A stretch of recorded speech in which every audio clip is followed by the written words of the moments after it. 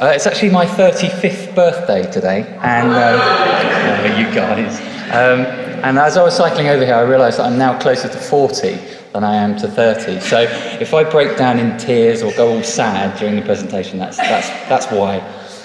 So what I'm going to do is talk about some of the things that I've been doing in the last couple of years. I'm going to talk about some of the products that I came up with and pitched on Dragon's Den a couple of years back.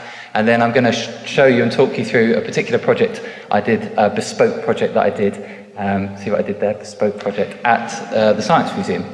So I went from a very logical degree, which was manufacturing, and I'm absolutely fascinated by how things get made. I mean, there's as much creativity that goes into the making of a product as the product itself. So I went to factories. I spent 4 years going to food factories, car factories, you name it. We went to a factory that makes these things. The favourite factory I went to was an opal fruit factory, because they've got machines. They've got a strawberry machine and a lime machine and a lemon machine, and they actually look like little people, and they extrude opal fruits out of their mouths like little square tongues, and then they get chopped up into little squares quicker than the eye can see, and then they're wrapped almost as they fall. They tumble out of these machines into big bins. And we were students at the time, and they said we could help ourselves, so we were loving it. It was really, really good. So I learned how things got made, and then I went to the Royal College of Art and I studied product design.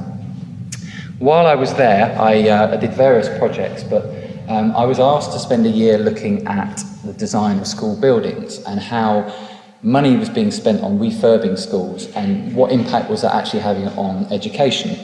And I realised, working with a number of schools that moved into these new buildings, is quite often the architects were designing these fantastic, futuristic, spaceship-like buildings, and inside the class there were the same problems existing as in the old buildings. So the reasons quite often kids weren't paying attention were the same. They were sitting on the same hard plastic chairs, they had the same caterers, they had the same provision to water, they had all the same problems, and they'd been totally overlooked despite this multi-million-pound building going up. So I found that quite interesting. Quite often the architects were trying to win prizes, but they weren't really consulting the teachers and talking about what they wanted.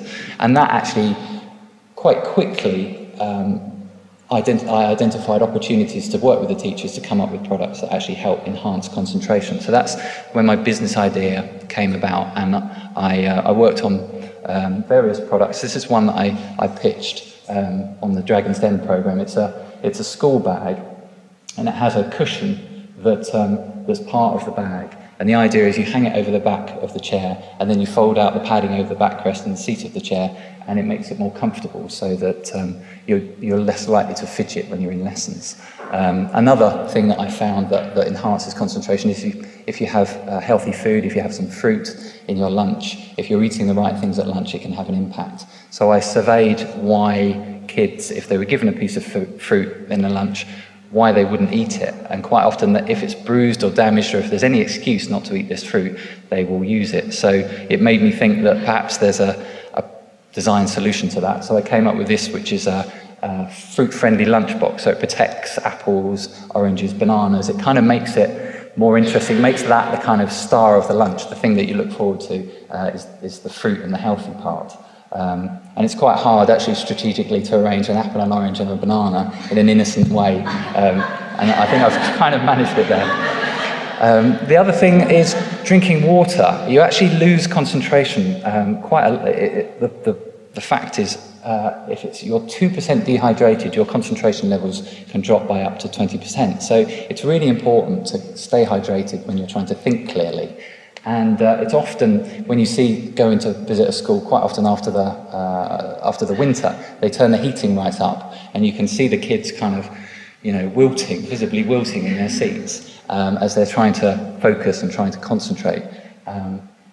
And so I was trying to think, well, what is the one thing that they would remember? I found that they were given a bottle of water, and they would take it in and forget to drink it. So it would go home. Their parents would be quite conscious of that fact, give them the water, and they wouldn't remember to drink it. So I thought, what's the one thing that they always remember? What's the one thing that they need in their school day? And the obvious answer is their stationery, their pens and pencils and what they need to work.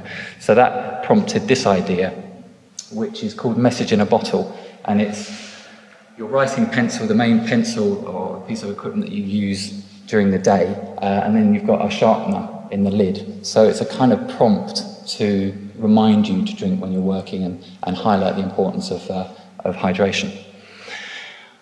So I decided, once I'd got 2 or 3 products off the ground, I was quite persistent in trying to get the products into shops, and I targeted John Lewis, and I wrote them lots and lots of emails and went and met with them and managed to get the products into one store in the Oxford Street branch through really just kind of persistence and getting the price right. And at that point I was trying to persuade them to roll it out to all the stores and trying to get in some other shops.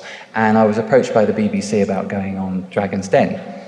And I kind of thought to myself, if I do this and I don't wet myself or say anything stupid or do anything too embarrassing, it will really be an advert, an opportunity to promote the products and talk about what I'm doing. So I decided to go for it. And it's actually, they set you up for a bit of a fall. They make you as nervous as possible before you go in there. So you turn up at 6 o'clock in the morning. They put you in like a holding pen with all the other people that are about to pitch. And there was on the day I was there was a couple of guys in sweatbands, and they were kind of sat waiting. And then there was a guy with a Christmas tree in a wheelbarrow. And I kind of thought, unless that thing flies, I think you're going to get a real roasting.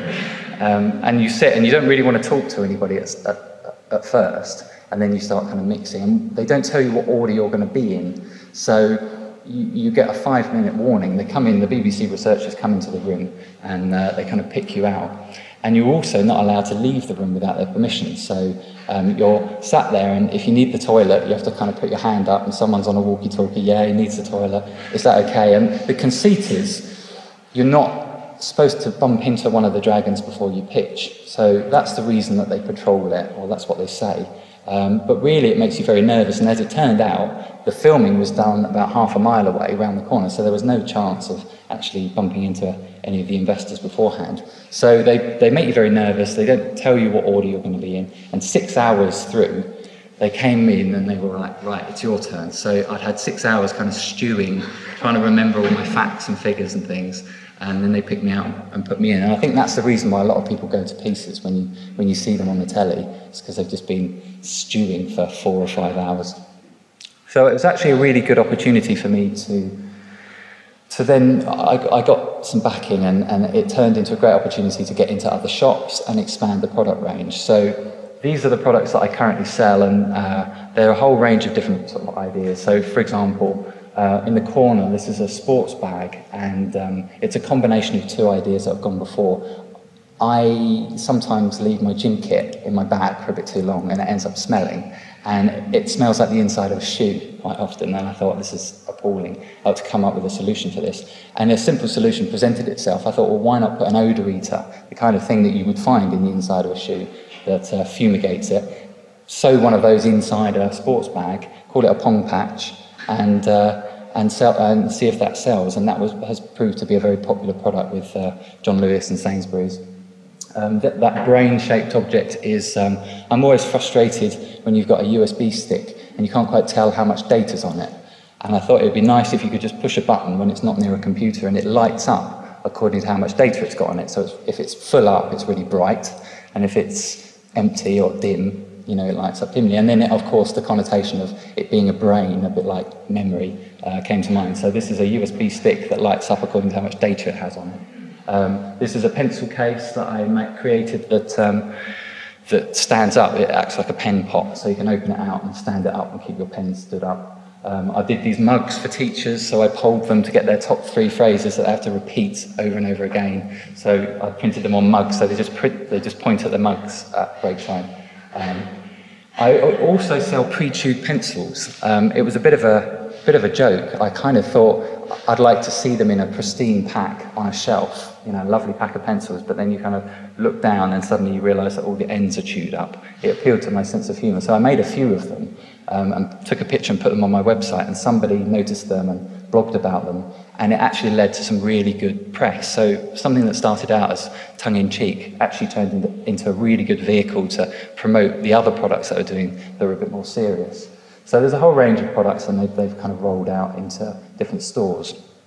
I also wrote a book about famous people that have invented things, and it turns out that people like Margaret Thatcher, Jamie Lee Curtis, Marlon Brando, Michael Jackson, they've all patented things, which I found absolutely fascinating. I have this idea that everybody has a product in them, a bit like everybody has a book in them. And researching, I found, some really unlikely cases. So Margaret Thatcher, for example, actually invented soft scoop ice cream before she was a politician. Remarkably, she was tasked with figuring out a way of dispensing ice cream quicker, putting it through tubes, and she figured out actually if you put air into it, you can aerate it and pump it through the tubes, and you create Mr. Whippy ice cream. So you remove 30% of the product, but you can sell it for more, which I thought would. And then she decided to go into politics. So, but yeah, so she was a chemist by training, and then she went into politics. And I was mentioning these things. I went to the Science Museum and had a meeting about perhaps using the book or selling the book in the shop. And I showed them some of the other products that I'd designed. And we talked about perhaps having a role designing the product Bespoke Science Museum, a range that's uniquely Science Museum, something that's inspired by the collection. So I got this job of being inventor in residence. And it's a real dream job, I have to say. So 5% of what they have in their collection is actually on show at the South Kensington site. The rest is in storage. So this picture here, this is actually one of 6 hangars that they've got in Wiltshire, and it was an old RAF base, and it's full of rockets and planes and bits of train and bits of satellite, and it's all kind of stacked up. They park all the cars underneath the planes. It's absolutely incredible. And then there's another site which is where the spacesuit is, and where this picture in the corner was taken, in Blythe, on Blythe Road, which is next to Olympia. And it's just the most incredible place. They filmed Tinker Tailor Soldier Spy there. It's an old post office building, and all the fittings are from the 50s, I think. And it hasn't really changed at all. So it's a really dramatic building, and inside they store all these other bits and pieces, which is fascinating. So they've got a library of Newton's work. They've got some bits and pieces. This is a sketch by Barnes Wallis of a secret plane that he was developing after the war, which is uncannily like the kind of current stealth bombers that they're using. So it's a real dream job, and I've got to come up with ideas that are uniquely Science Museum, trawl through these archives and come up with things. So as an example, when I walk in through the museum in the morning, I walk past this gramophone in the communications gallery, and it's just something that struck me is a really beautifully elegant way of amplifying what is quite a quiet sound. A needle on a record is quite a quiet sound, and this beautiful trumpet amplifies it, and it's a very cost-effective way of amplifying something. So that kind of lodged in my mind, and then I actually came up a couple of days later with an idea for kids in their bedrooms, if they've got 10, 15 pounds, a way of amplifying their phone or their MP3 player. So I created this, which is the iPhone. I called it the iGrammo, and it's a very simple way of amplifying up your iPhone. Another example of a kind of a product to pique people's interest in science, especially kids. What I also wanted to do is move the range, the Science Museum range, into a bit more kind of homewares, a bit more designery. So I like magnets. I really like magnets, and I'm intrigued by them. So I came up with this product, which is a chopping board with a magnetic strip through it in dark wood. And then you can stick mixing bowls to it, and when you're chopping, it holds the end of the knife down so you can chop quicker. And then when you're finished using it, you can use it as a knife rack and stick your knives to it. And then I was playing around with that, and I pushed it forward, and I thought, well, you've got the opposing side of the magnets now on the other side of the chopping board. Could you do something with the repelling side of the magnet? So I was playing around some more, and I came up with this product, which is levitating cutlery. So the magnets oppose, there's magnets underneath the placemat, and you can have Harry Potter style dinner parties if you wish. And not a very practical product, but just one to sort of inspire kids as to how does that work. Some other products I've come up with. This is a really simple thing, a timeline of inventions on the back of a ruler, so you get an idea of the chronology and the lineage of products.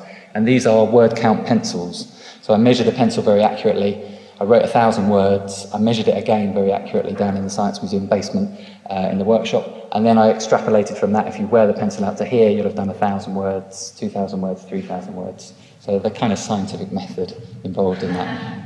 So the last thing I'm going to talk about before before I go, is just before Christmas, the Science Museum decided that they were going to do an exhibition about Hawking, Stephen Hawking and his work. And he was 70 on the 16th of January.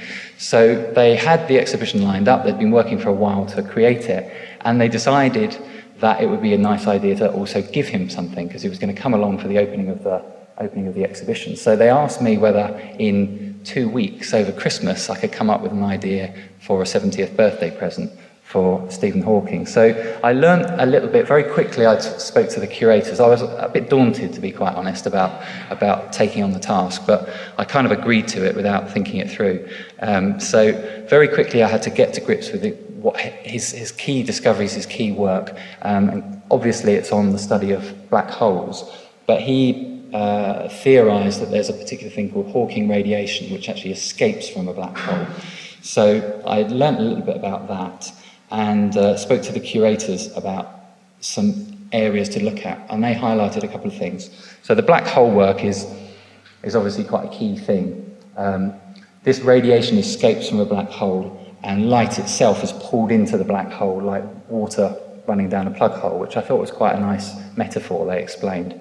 They also pointed out that he does a lot of work in kind of subatomic particles, and was very fond of a particular piece of equipment in the museum called a Geissler tube. Now, a Geissler tube is a bit like a piece of neon, and it was used as a curiosity, first and foremost, and then a guy called J.J. Thomson used a similar piece of equipment to discover the electron. So it almost, in a sense, it gave birth to the whole kind of area of quantum physics, subatomic particles, and it's something that Stephen himself has pointed out that he really liked. So this equipment, it's a bit like a light bulb. It's an evacuated tube, and then we've got some examples at the museum that essentially look like neon, but I think there's a uranium gas inside. So I was kind of thinking through these two things. There's lovely Geissler tubes that look at the quantum and the subatomic, and then the cosmological and the kind of idea of a swirling mass of light disappearing into a black hole. And I thought about trying to do some sort of light that he could use, make some practical use of, that pulled these two things together. So in the end, I used neon, and I found a neon sign maker to produce me this, which I called the black hole light. So it's a swirl of light using the same profile. He's got a profile in his lab of how light falls into a black hole, and I copied that profile. And I got this guy. It was quite a challenge to make, and I was looking around for different people that could do it. And eventually I found this great neon sign maker in the East End, and I started to explain what it was for. And he was kind of interested, and he was like, okay, yeah, it's for the Science Museum. And then I explained it was for Stephen Hawking, and he was really excited about it. And he said, well, normally I'm making signs that say girls, girls, girls, so this is a real treat to be doing something a bit different. So he was really into it, and we got some other kind of shots of it. This is a close-up of it falling into a black hole. And then finally I got the opportunity to present it to Stephen, who he can now just about do a word a minute, so it's very limited the amount of communication that he can have, but he can still give you a withering look. And I was trying to explain how the light worked, and I started talking, and then I thought, if ever there was a time I need to be scientifically and factually accurate, it's probably now. And I kind of trailed off into a kind of dismal kind of... So that's it, that's the end of my presentation, and thank you very much for listening.